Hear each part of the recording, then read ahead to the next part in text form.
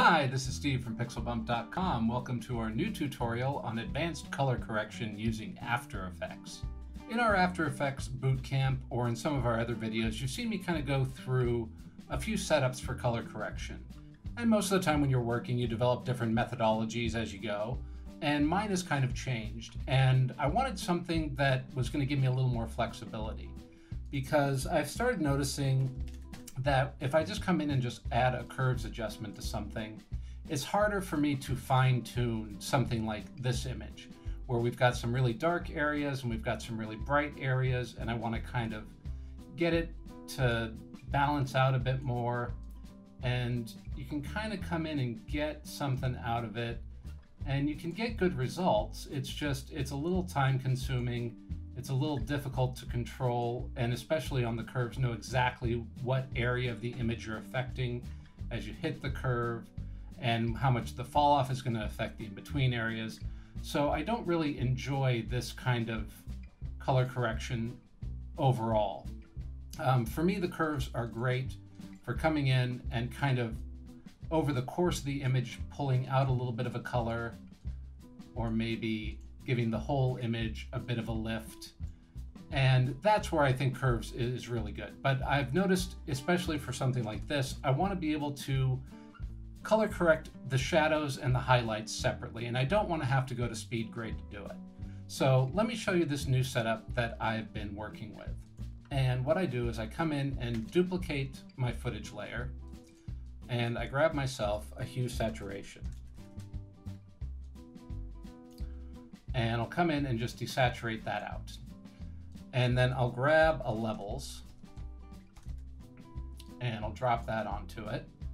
And then I'm going to come in with my levels and just kind of shape the image a little bit. I want a little bit more contrast between the bright and the dark areas. And there we go, something about like that will probably work pretty well. And now I can go ahead and duplicate that layer so it has the exact same effects set up on each of those two layers. Then I'll come in, create an adjustment layer for the shadows, and I'll create a second adjustment layer for the highlights. There we go. And let me just drop those guys in, and we'll put the highlights under one of the footage layers and the shadows under the other. And then I'll change the highlights track matte to Luma matte and the shadows track matte to Luma inverted matte.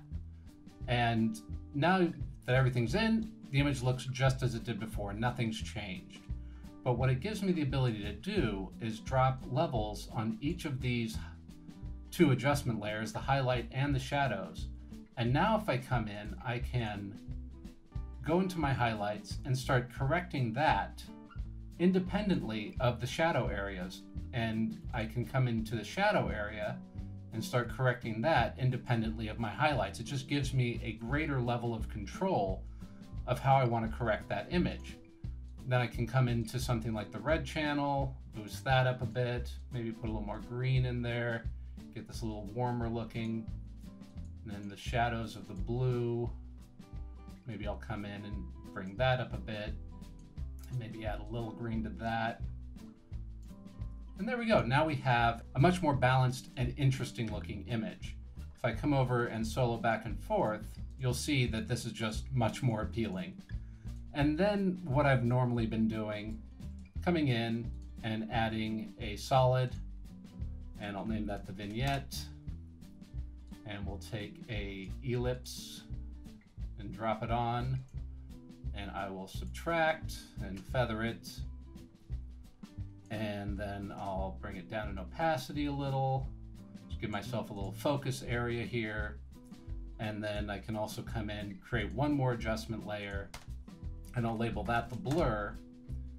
And I will take another ellipse, change it to subtract, feather it out a bit, and I'll drop on a fast blur. And I'll click repeat edge pixels and maybe about 10 pixels of blur. And there we go. So this is a pretty flexible setup. I can come back and change the amount of vignette, I can come over here, change the amount of blur, or maybe bring in the expansion on my mask to bring the blur in a little closer.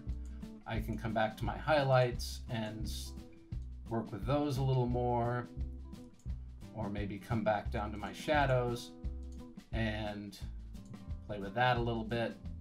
And overall, this is not a bad setup, but you can already see that I'm having to jump between all these different layers to get to all the different controls, and they're not in the same place. So it's not the greatest way to work. So what I did was I wrote a script to fix all of it, and I'm gonna let you guys have it as well. So you can get this script over at PixelBump.com. It's over in our free stuff section. And you download our new PB color correction script. And when you download it, you'll bring it here to your desktop or wherever you want to put it and extract it.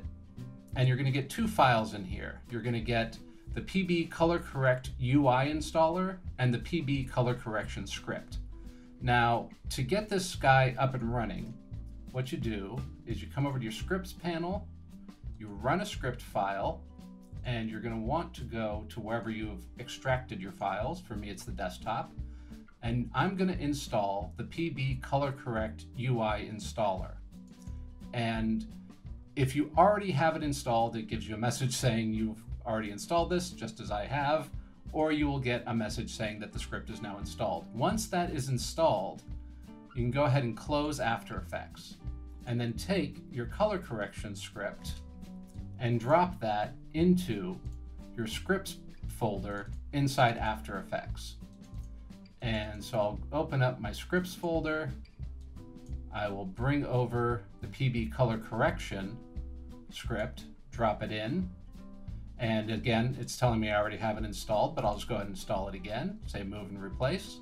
I can close those guys down. And at this point, you can restart After Effects.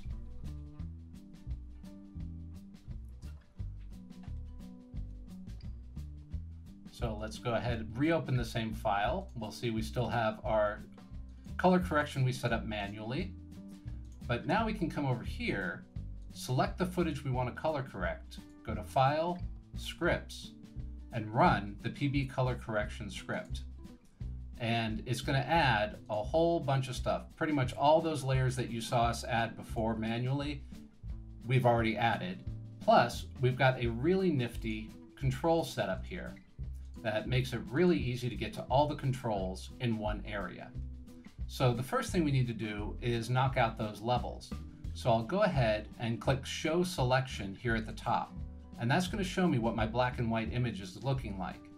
So if I bring my white levels down, and I can bring my black level up, and I can change my offset here, get a nice image going. Maybe pull the black down a little bit. There we go, something like that. And then I can go ahead, turn off the show selection, and just as before, nothing has changed yet, because now we can start going into our highlights and our shadows and start really addressing this image. So the first thing I want to do is bring up those shadows a bit, maybe bring up a little bit of my highlights, just get a little nicer contrast here. And then maybe I'll bring a little more blue into the image and just kind of pick up those drapes in the shirt a little bit. Maybe I'll go ahead and pull out a little bit of the red as well. And in the shadows, I'll bring up the blue and the green maybe. And maybe let's crunch that back down a little bit. Now that it's got some color, it's got its own pop, we don't need it to be quite so bright. And there we go, in just a couple of clicks, we've already color corrected the image and balanced it much nicer than it was before. So there's our before and our after. And we can go ahead and bring a vignette in. So we'll just turn that on. Vignette's already been added, and I can bring it in closer if I like. I can really play with how much I want to see or how much that feathering is. So I can feather it all the way out or bring it all the way down. So there we go. We got a little more visual interest here in the center, and I can do the same with my blur. So I'll just turn on a little bit of blur And let's bring in that mask expansion a little bit. There we go. So now we've gotten to pretty much the exact same place we'd gotten to here, but we did it in seconds rather than minutes. And for me, that is a huge win. I don't ever want to waste time setting up something when I just want to go in and get the job done. So this is really just a nice little tool that has improved my life and will hopefully improve yours as well. So let's take a look at another image. We'll grab something like this that has a lot less contrast in it, and let's see how the script is going to handle that. So we'll go ahead, run the color correction script.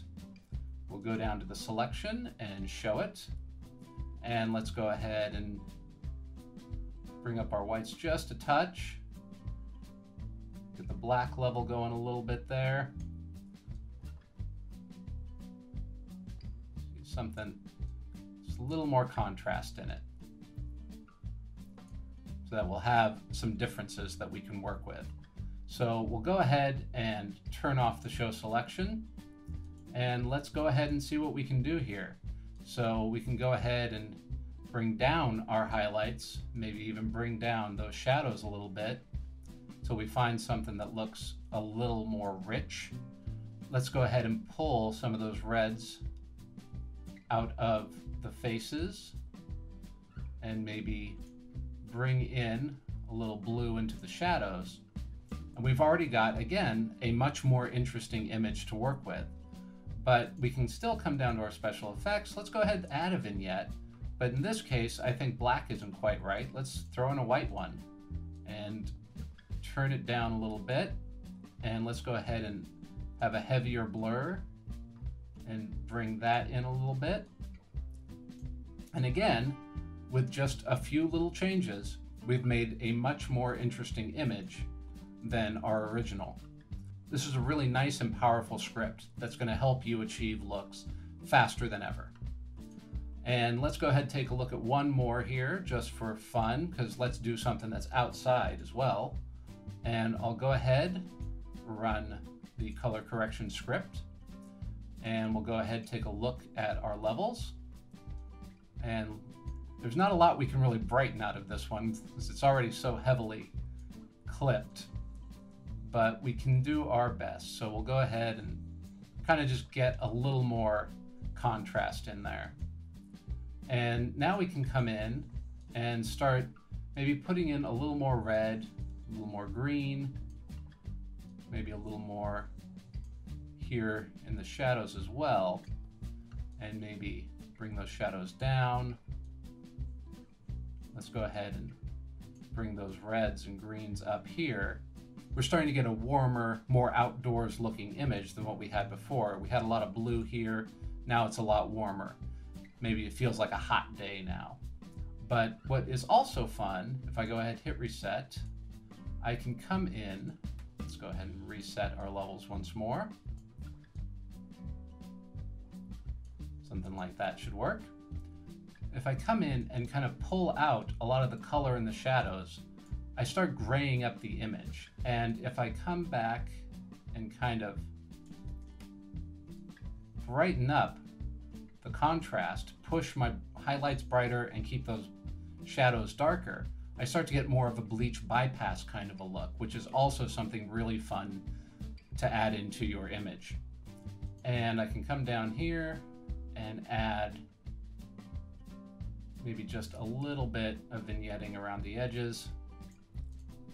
And there we go. Again, the before and the after, and it was just a couple little sliders here and there. We got to an interesting place and a better look for the image. And you can still use this in conjunction with any other color correction effect. So if I come in here and I create a new adjustment layer, I can still come in, add another hue saturation onto it. I can maybe either pull out a little more of that color, kind of amplify the bleach bypass look, or I can come in, grab a curves, and again do a gentle overall grade of adding maybe a little more green to it and maybe a little more blue. There we go. We've gotten 3 really unique looks, really fast, really easy, And the script, hopefully you'll find it as fun and easy to use as I do.